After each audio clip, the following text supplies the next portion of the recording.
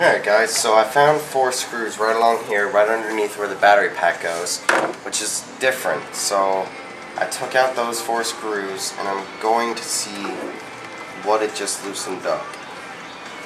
And it looks like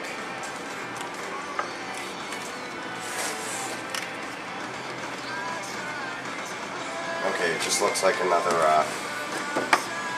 more motherboard screws. There's 2 screws right here on the back of these plastic tray. This plastic tray that goes over the power button. Just go ahead and take those out. The only thing I don't like about Gateway laptops is they use several different screw sizes. Dell uses like 4 different screw sizes. Gateway, I found 4 different screw sizes already, and as you can see, I haven't even gotten the laptop open.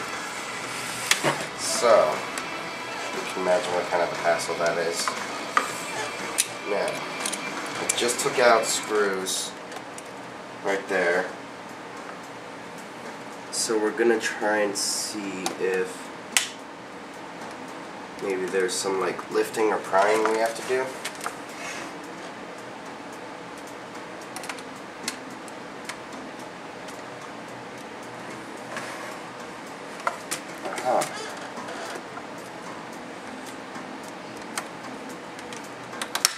Okay, so it is kind of like a Dell, just more difficult.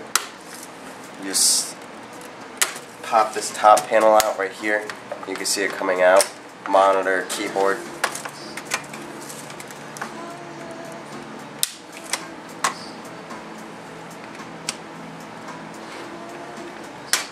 There it goes. The strip right there along the top. I'm gonna have to take a break. Been taking exams at school all week. My head's been looking down at my desk all week, hurting. Alright.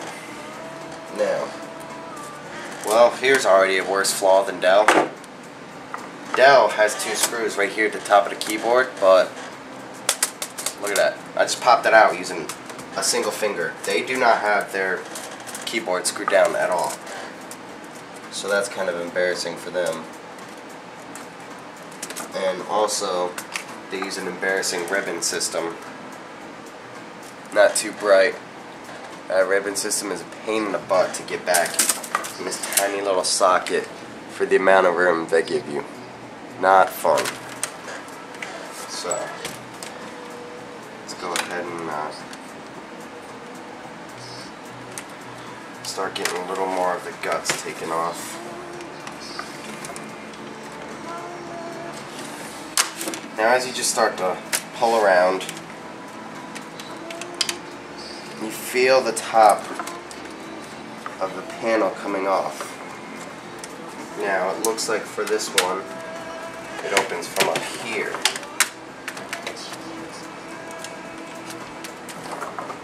So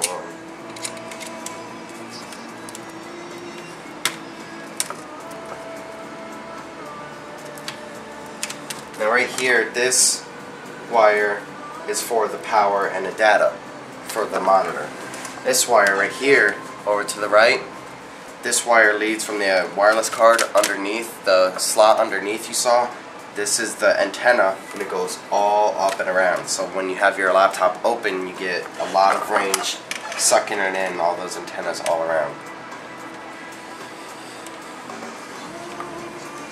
So, yep. Man, more screw sizes, jeez.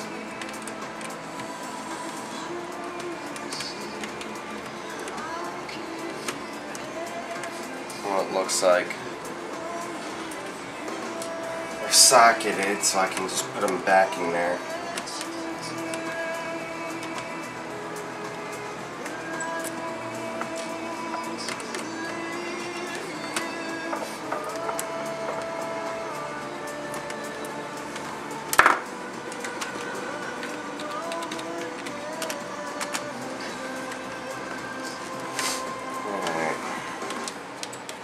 Now of course these wires should just, yep, and just pop out like that.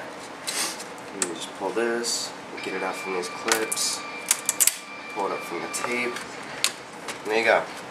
Here's the monitor, completely separate from the computer. Now, all you have is the guts. You'd be surprised at how light this is, guys. I'd say this is as heavy as a keyboard. I mean, it's really light, just like a plastic standard Microsoft keyboard. Alright. Now we see the top, and we have set screws in the top. Okay, we have one here, and one here. So you unscrew those, and then, oh yeah, I'm going to screw these monitor screws back in so I don't get them confused with any other screw.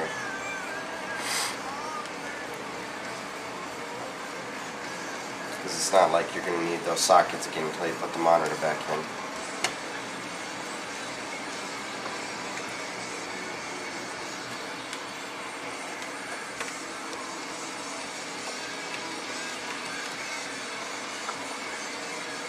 Perfect, that's what I like to see. You can just pop them back in, and then when you go to put the actual component back on, you're just like, oh, well, I see the screws right there, so all I have to do is take them out and just put them back in.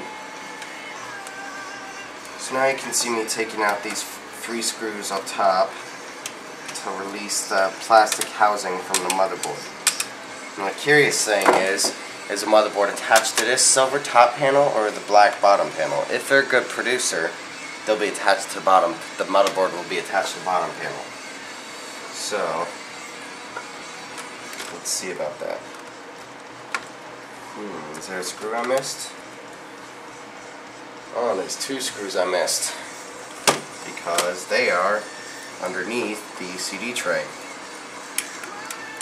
Which is odd. I've never seen that before.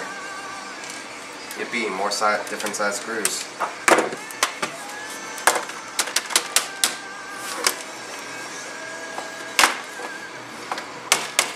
There it goes. This is always fun.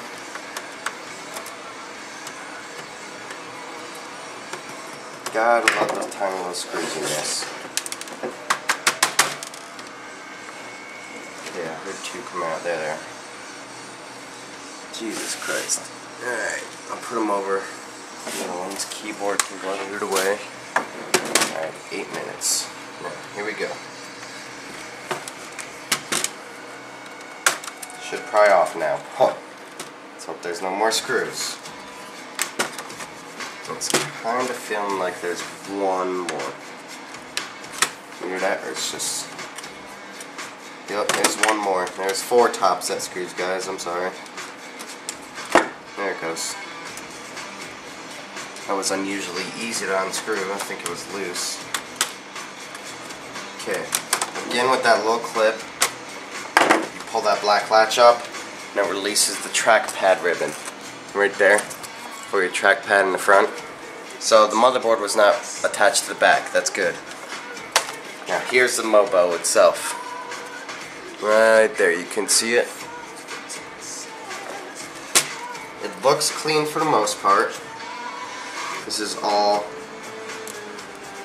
component protecting material. It's aluminum on this side, plastic coated aluminum on this side, and on the back side it's black plastic. So that way none of the materials or components connect and create a short circuit. Right here you have your VGA component adapter. Right there. You have your battery. You unplug that to change anything you did to the BIOS.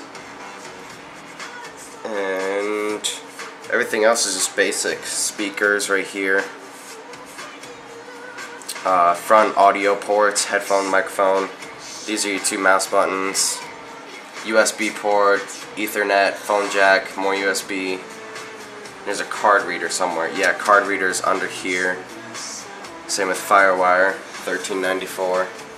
So that's the basic inside of a laptop, guys. Basic teardown, basic build up. Yeah, but later on I'll be posting more videos of different types of laptops. I'll probably do my Dell laptop. I have a Dell Vostro 1000, as you guys saw the unpacking video of a few years ago. So, yeah, thanks guys. Talk to you later.